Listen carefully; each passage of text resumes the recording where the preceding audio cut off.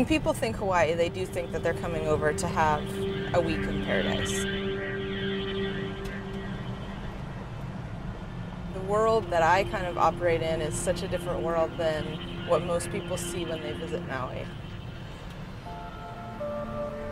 It's not the surfboards and sunny beaches that you see in all the pictures.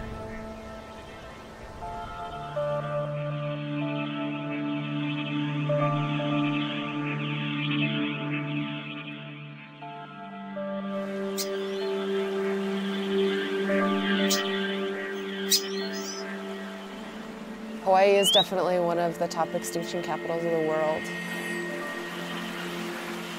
Everything that's evolved here is evolved in this complete isolation. We've lost so much, and it's just because once you have, human arrival on a super fragile, small place, species can disappear really quickly.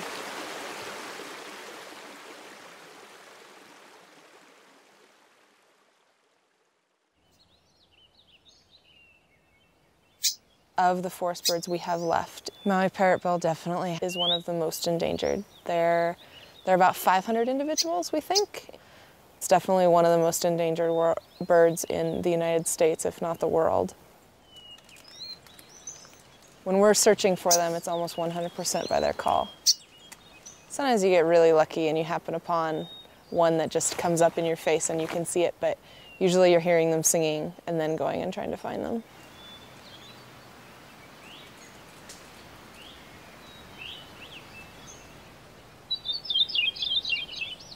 He's kind of like a sewing machine. He goes chewy, chewy, chewy, chewy, chewy. And that's the male singing.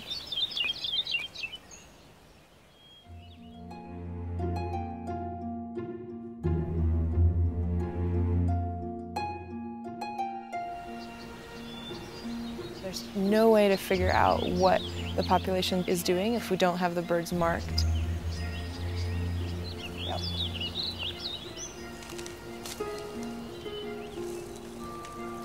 So this is a mist net. When it's open, it's pretty much invisible, and birds just passively fly into it. And we're going to put bands on them, and that way we know who they are for the whole rest of their life, and we can re-sight them just with binoculars, and we never have to catch them again. How did we get so lucky? Can we just get this out?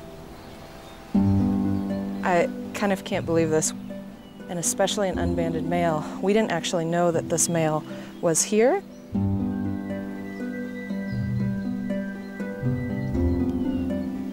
Hi, beautiful. I'm very excited. My leg's shaking. It always is.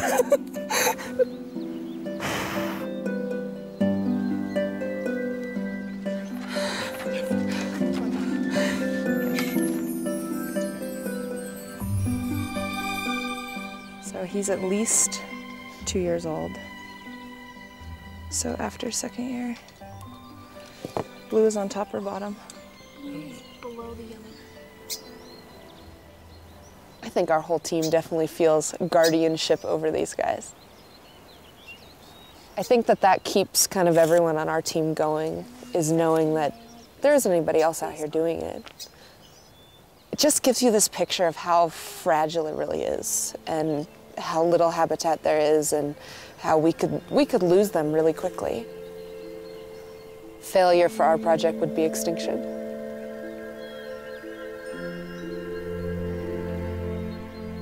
It's a big evil word. It's not a good word. It's not gonna happen though.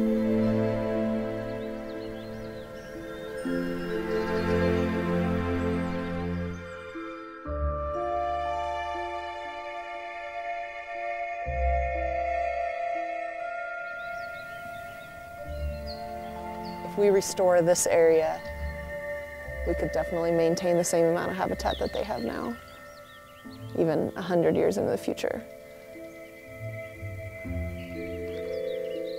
We all picture Parrotbill out here flying around, and we're all really excited to be out here following them around. So